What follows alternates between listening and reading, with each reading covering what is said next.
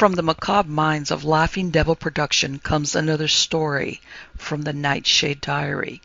You know what that means. Check under the bed and make sure no one or nothing is there.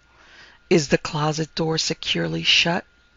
Then leave your disbelief behind, amp up your imagination, and hang on tight for another ride into terror and mystery. And like all good horror stories, just imagine it's a dark and stormy night. And remember, screaming like a little girl is permitted.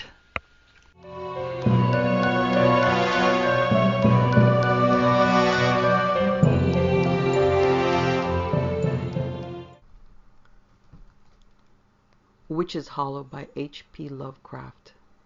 District School Number 7 stood on the very edge of that wild country which lies west of Arkham. It stood in a little grove of trees, chiefly oaks and elms, with one or two maples. In one direction the road led to Arkham, in the other it dwindled away into the wild wooded country, which always looms darkly on that western horizon. It presented a warmly attractive appearance to me when first I saw it on my arrival as the new teacher, early in September 1920, though it had no distinguishing architectural feature, and was in every respect a replica of thousands of country schools scattered throughout New England. A compact conservative building painted white so that it shone forth from among the trees in the midst of which it stood. It was an old building at that time, and no doubt has since been abandoned or torn down. The school district has now been consolidated, but at that time it supported this school in somewhat niggardly a fashion, skimping and saving on every necessity. Its standard readers, when I came there to teach, were still McGuffey's Eclectic Readers, in editions published before the turn of the century. My charges added up to 27. There were Allens and Whateleys, Perkinses, Dunlocks and Abbotts and Talbots, and there was Andrew Potter. I cannot now recall the precise circumstances of my special notice of Andrew Potter. He was a large boy for his age, very dark of mien, with haunting eyes and a shock of tousled black hair. His eyes brooded upon me with a kind of different quality, which at first challenged me but ultimately left me strangely uneasy. He was in the 5th grade, and it did not take me long to discover that he could very easily advance into the 7th or 8th, but made no effort to do so. He seemed to have only a casual tolerance for his schoolmates, and for their part they respected him, but not out of affection so much as what struck me soon as fear. Very soon thereafter I began to understand that this strange lad held for me the same kind of amused tolerance that he held for his schoolmates. Perhaps it was inevitable that the challenge of this pupil should lead me to watch him as surreptitiously as I could, and as the circumstances of teaching a one-room school permitted. As a result, I became aware of a vaguely disquieting fact. From time to time, Andrew Potter responded to some stimulus beyond the apprehension of my senses, reacting precisely as if someone had called to him, sitting up, growing alert, and wearing the air of someone listening to sounds beyond my own hearing, in the same attitude assumed by animals hearing sounds beyond the pitch levels of the human ear. My curiosity quickened by this time. I took the first opportunity to ask about him. One of the 8th grade boys, Wilbur Dunlop, was in the habit on occasion of staying after school and helping with the cursory cleaning that the room needed. "Wilbur," I said to him late one afternoon, "I notice you don't seem to pay much attention to Andrew Potter. None of you. Why?" He looked at me a little distrustfully and pondered his answer before he shrugged and replied, "He's not like us." "In what way?" He shook his head. "He don't care if we let him play with us or not. He don't want to." He seemed reluctant to talk, but by dint of repeated questions I drew from him certain spare information. The Potters lived deep in the hills to the west along an all but abandoned branch of the main road that led through the hills. Their farm stood in a little valley locally known as Witch's Hollow, which Wilbur described as a bad place. There were only 4 of them, Andrew, an older sister, and their parents. They did not mix with other people of the district, not even with the Dunlocks, who were their nearest neighbors, living but half a mile from the school itself, and thus perhaps 4 miles from Witch's Hollow, which woods separated the 2 farms. More than this he could not or would not say. About a week later, I asked Andrew Potter to remain after school. He offered no objection, appearing to take my request as a matter of course. As soon as the other children had gone, he came up to my desk and stood there, waiting, his dark eyes fixed expectantly on me, and just a shadow of a smile on his full lips. "I've been studying your grades, Andrew," I said, "and it seems to me that with only a little effort you could skip into the 6th, perhaps even the 7th grade. Wouldn't you like to make that effort?" He shrugged. "What do you intend to do when you get out of school?" He shrugged again. "Are you going to high school in Arkham?" He considered me with eyes that seemed suddenly piercing in their keenness, all lethargy gone. "Mr. Williams, I'm here because there's a law says I have to be," he answered. "There's no law says I have to go to high school." "But aren't you interested?" I pressed him. "What I'm interested in doesn't matter. It's what my folks want that counts." "Well, I'm going to talk to them," I decided on the moment. "Come along, I'll take you home." For a moment something like alarm sprang into his expression, but in seconds it diminished and gave way to that air of watchful lethargy so typical of him. He shrugged and stood waiting while I slipped my books and papers into the school bag I habitually carried. Then he walked docilely to the car with me and got in, looking at me with a smile that could only be described as superior. We rode through the woods in silence, which suited the mood that came upon me as soon as we had entered the hills, for the trees pressed close upon the road, and the deeper we went the darker grew the wood, perhaps as much because of the lateness of that October day as because of the thickening of the trees. From relatively open glades we plunged into an ancient wood, and when at last we turned down the side road, little more than a lane to which Andrew silently pointed, I found that I was driving through a growth of very old and strangely deformed trees. I had to proceed with caution. The road was so little used that underbrush crowded upon it from both sides, and oddly, I recognized little of it. For all my studies in botany, though once I thought I saw saxifrage curiously mutated, I drove abruptly, without warning, into the yard before the Potter house. The sun was now lost behind a wall of trees, and the house stood on a kind of twilight. Beyond it stretched a few fields strung out up in the valley. In one there were corn shocks, in another stubble, and yet another pumpkins. The house itself was forbidding, low to the ground, with half a second story, gambrel-roofed, with shuttered windows, and the outbuildings stood gaunt and stark, looking as if they had never been used. The entire farm looked deserted. The only sign of life was in a few chickens that scratched at the earth behind the house. Had it not been that the lane along which we had traveled ended here, I would have doubted that we had reached the Potter house. Andrew flashed a glance at me, as if he sought some expression on my face to convey to him what I thought. Then he jumped lightly from the car, leaving me to follow. He went into the house ahead of me. I heard him announce me. "Brought the teacher, Mr. Williams." There was no answer. Then abruptly I was in the room, lit only by an old-fashioned kerosene lamp, and there were the other 3 Potters. The father, a tall, stoop-shouldered man, grizzled and graying, who could not have been more than 40, but looked much, much older, not so much physically as psychically.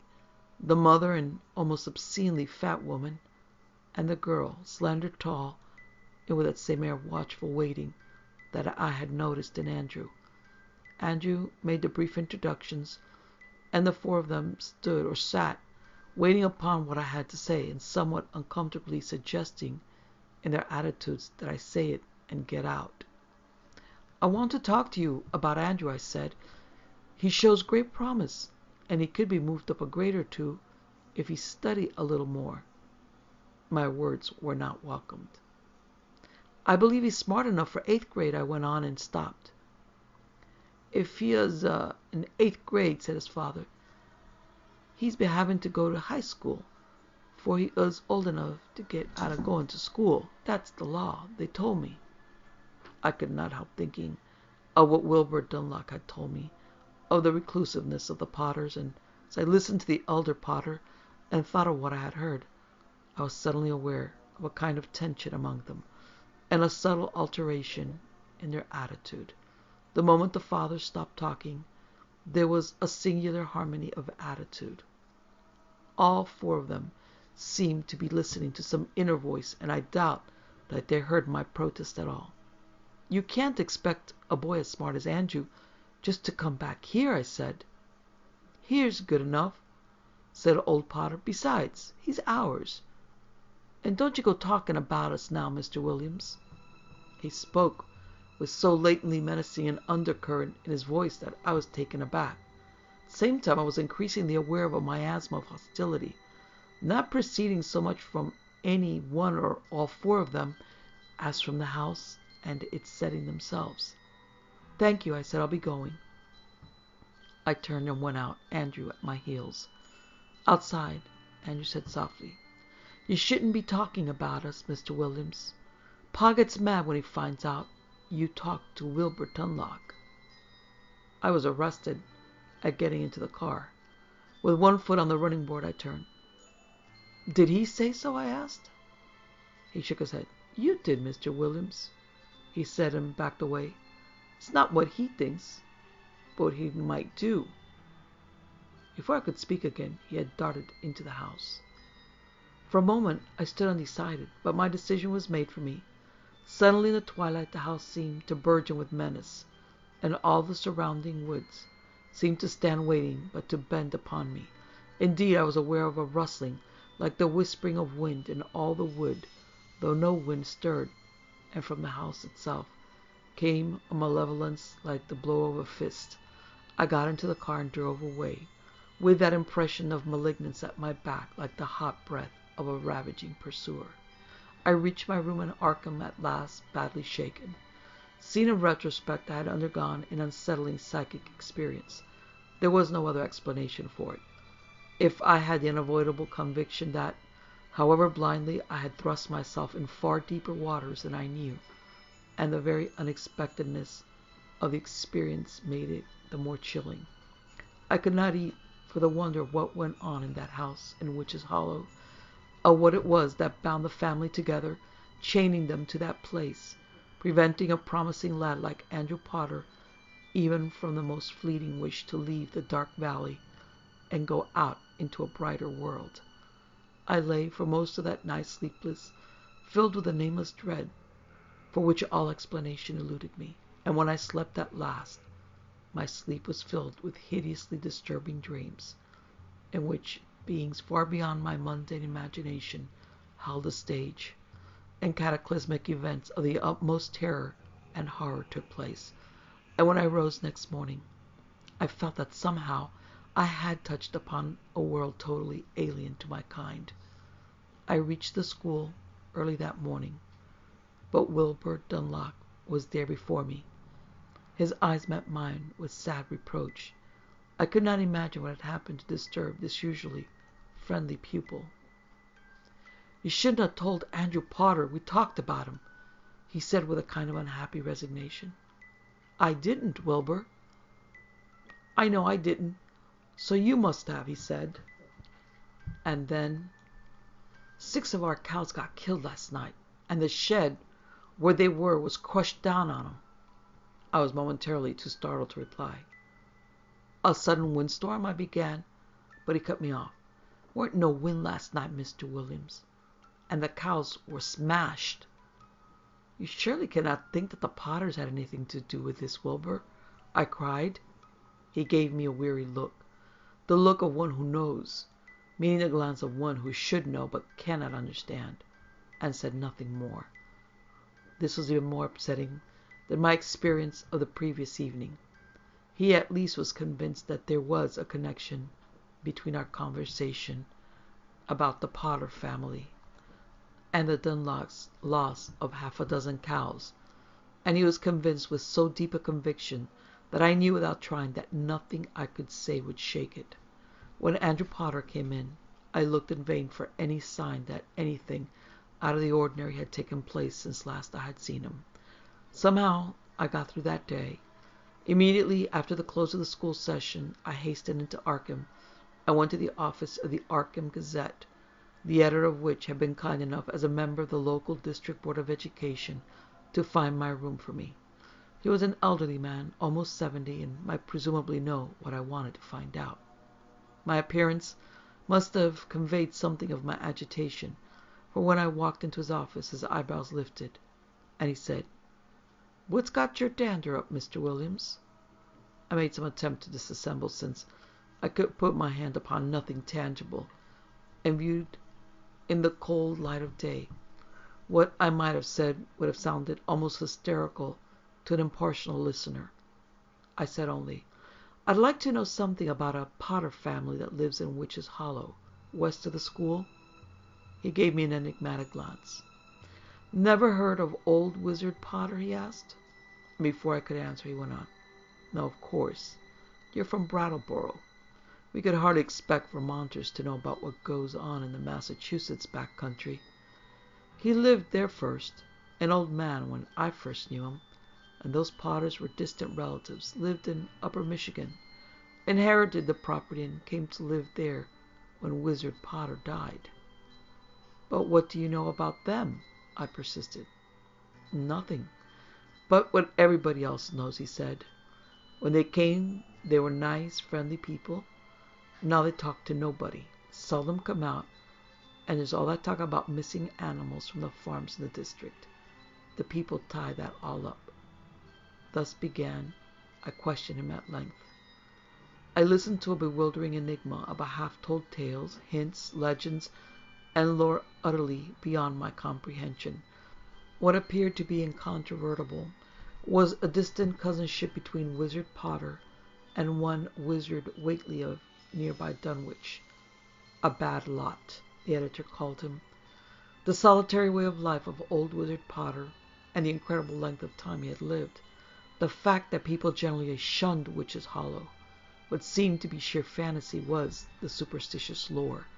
That Wizard Potter had called something down from the sky, and it lived with him, or in him, until he died.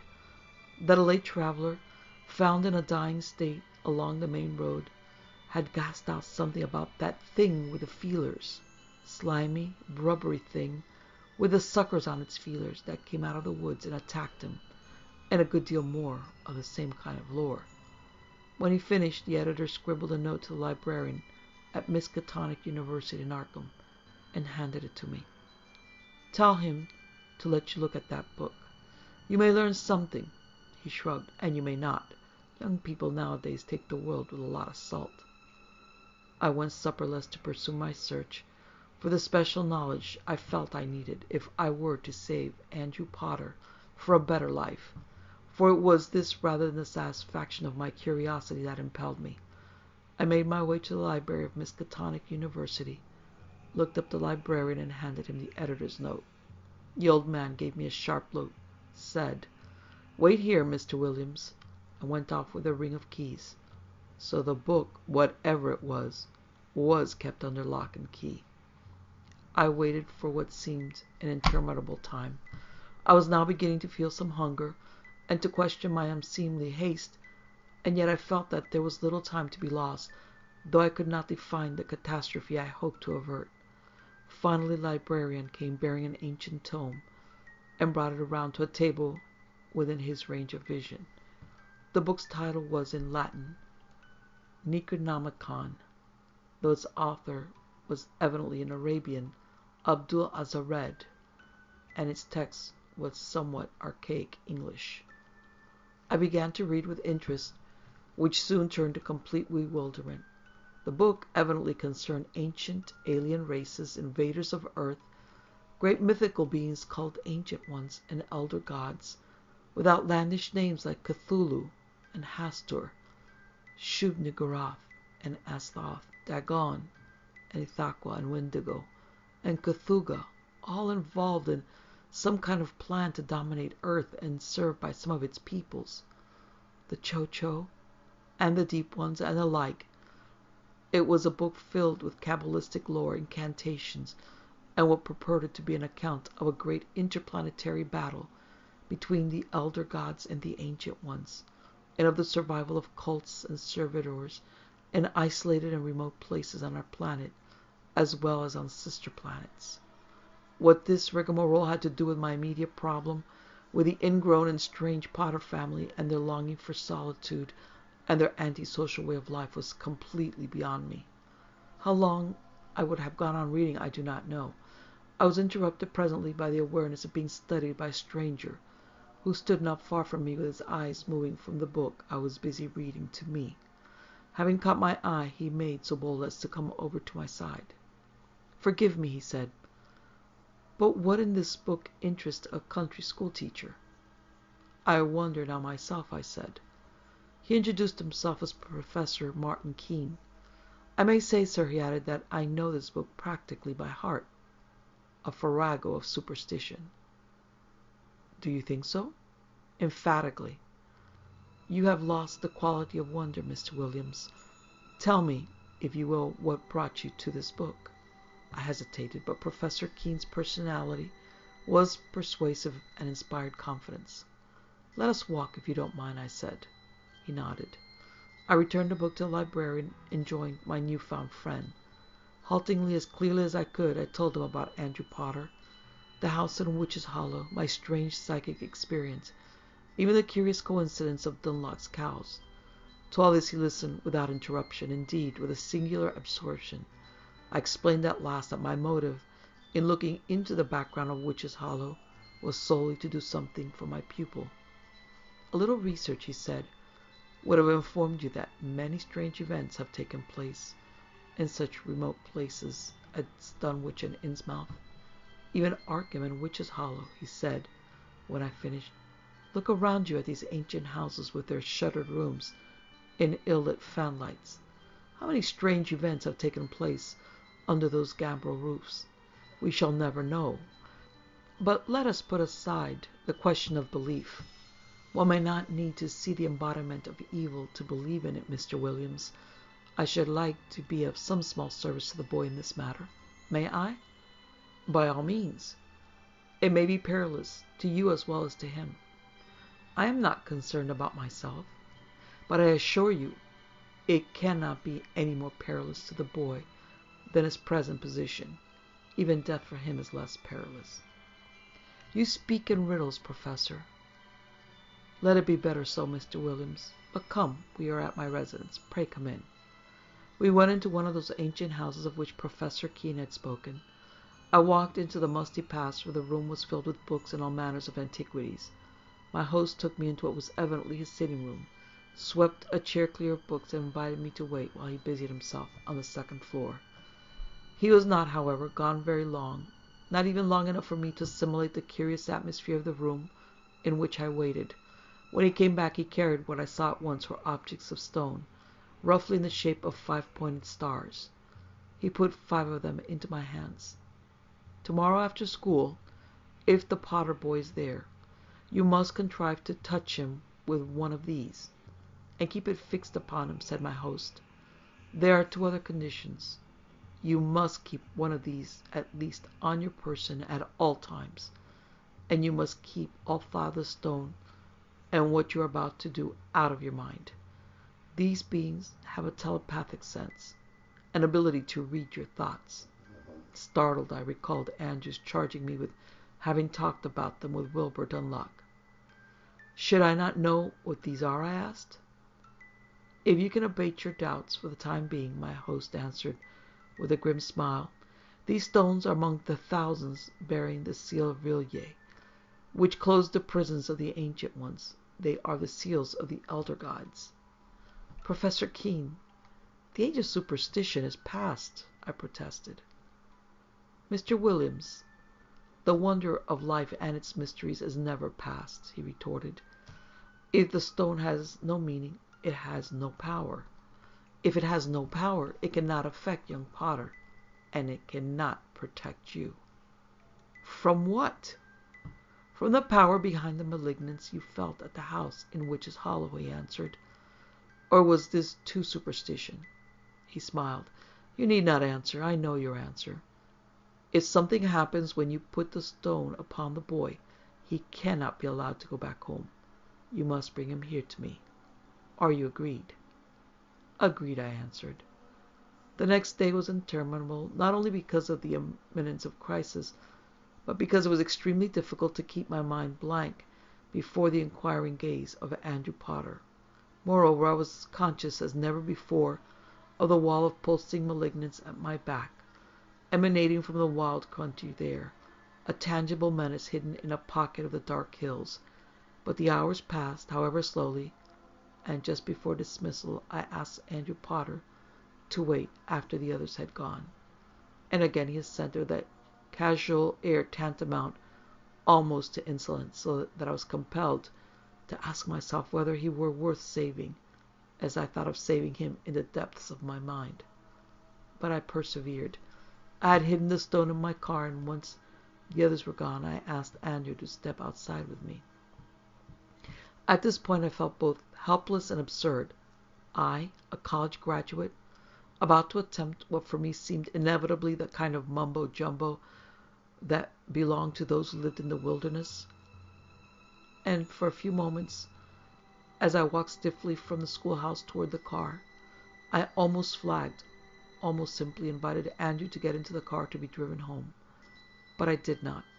I reached the car with Andrew at my heels, reached in, seized the stone to slip into my own pocket, seized another, and turned with lightning rapidity to press the stone to Andrew's forehead. Whatever I expected to happen, it was not what took place. For at the touch of the stone an expression of the utmost horror shone in Andrew Potter's eyes. In a trice, his gave way to poignant anguish. A great cry of terror burst from his lips. He flung his arms wide, scattering his books, wheeled as far as he could with my hold upon him, shuddered, and would have fallen had I not caught him and lowered him, foaming at the mouth, to the ground. And then I was conscious of a great cold wind, which whirled about us and was gone, bending the grasses and the flowers, rippling the edge of the woods and tearing away the leaves at the outer band of trees. Driven by my own terror, I lifted Andrew Potter into the car, laid a stone on his chest, and drove as fast as I could into Arkham, 7 miles away.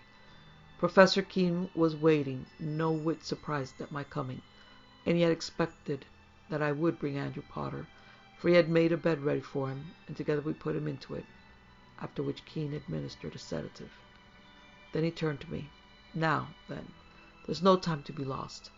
They'll come to look for him, the girl probably first. We must get back to the schoolhouse at once. But now the full meaning and horror of what had happened to Andrew Potter had dawned upon me, and I was so shaken that it was necessary for Keene to push me from the room and half drag me out of the house. And again, as I sat down these words, so long ago after the terrible events of that night, I find myself trembling with the apprehension and fear which seize hold of a man who comes for the first time face to face with a vast unknown, and knows how puny and meaningless he is against that cosmic immensity. I knew in that moment that what I had read in that forbidden book at the Miskatonic Library was not a farrago of superstition, but the key to a hitherto unsuspected revelation, perhaps far, far older than mankind in the universe.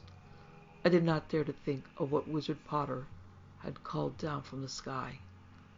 I hardly heard Professor Keene's words as he urged me to discard my emotional reaction and think of what had happened in scientific, more clinical fashion. After all, I had now accomplished my objective. Andrew Potter was saved, but to ensure it, he must be made free of the others, who would surely follow him and find him. I thought only of what waiting horror that quartet of country people from Michigan had walked into when they came to take up possession of the solitary farm in Witch's Hollow. I drove blindly back to the school. There, at Professor Keene's behest, I put on the lights and sat with the door open to the warm night, while he concealed himself behind the building to wait upon their coming. I had to steel myself in order to blank out my mind and take up that vigil. On the edge of the night, the girl came. And after she had undergone the same experience as her brother, and lay beside the desk, the star-shaped stone on her breast, their father showed up in the doorway. All was darkness now, and he carried a gun. He had no need to ask what had happened. He knew. He stood wordless, pointed to his daughter and the stone on her breast, and raised his gun. His inference was plain. If I did not remove the stone, he meant to shoot. Evidently, this was the contingency the professor expected, for he came upon Potter from the rear and touched him with a stone. Afterwards, we waited for 2 hours in vain for Mrs. Potter. "She isn't coming," said Professor Keene at last. "She harbors the seed of its intelligence. I thought it would be the man. Very well, we have no choice. We must go to Witch's Hollow. These two can be left here." We drove through the darkness, making no attempt at secrecy, for the professor said the thing in the house in the hollow knew we were coming, but could not reach us past the talisman of the stone. We went through that close-pressing forest down the narrow lane, where the queer undergrowth seemed to reach out toward us in the glow of the headlights, into the Potter yard. The house stood dark save for one glow of lamplight in one room. Professor Keene leaped from the car with his little bag of star-shaped stones and went around sealing the house, with a stone at each of the 2 doors and one at each of the windows, through one of which we could see the woman sitting at the kitchen table, stolid, watchful, aware, no longer disassembling, looking unlike that tittering woman I had seen in this house not long ago, but rather like some great sentient beast at bay. When he had finished, my companion went around to the front, and by means of brush collected from the yard and piled against the door, set fire to the house, heedless of my protest. Then he went back to the window to watch the woman, explaining that only fire could destroy the elemental force, but that he hoped still to save Mrs. Potter. "Perhaps you'd better not watch, Williams." I did not heed him. Would that I had, and so spared myself the dreams that invaded my sleep even yet. I stood at the window behind him and watched what went on in that room, for the smell of smoke was now permeating the house. Mrs. Potter, what animated her gross body, started up, went awkwardly to the back door, retreated to the window, retreated from it, and came back to the center of the room, between the table and the wood stove, not yet fired against the coming cold. There she fell to the floor, heaving and writhing. The room filled slowly with smoke, hazing about the yellow lamp, making the room indistinct, but not indistinct enough to conceal completely what went on in the course of that terrible struggle on the floor, where Mrs. Potter threshed about as if in mortal convulsion, and slowly, half visibly, something or other took shape, an incredible amorphous mass, only half glimpsed in the smoke, tentacled, shimmering with a cold intelligence and a physical coldness that I could feel through the window. The thing rose like a cloud above the now motionless body of Mrs. Potter, and then fell upon the stove and drained into it like vapor. "The stove!" cried Professor Keene, and fell back. Above us, out of the chimney, came a spreading blackness, like smoke gathering itself briefly there. Then it hurtled like a lightning bolt in the direction of the Hades, back to that place from which old Wizard Potter had called it into himself, away from where it had lain in wait for the Potters to come up from Upper Michigan and afford it a new host on the face of earth. We managed to get Mrs. Potter out of the house, much shrunken now, but alive. On the remainder of that night's events there is no need to dwell.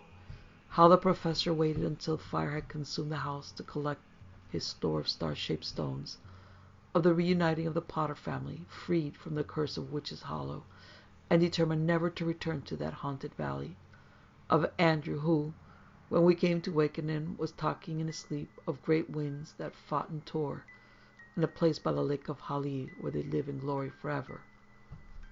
What it was that old Wizard Potter had called down from the stars, I lacked the courage to ask, but I knew that it touched upon secrets better left unknown to the races of men, secrets I would never have become aware of had I not chanced to take District School Number 7, and had among my pupils the strange boy who was Andrew Potter.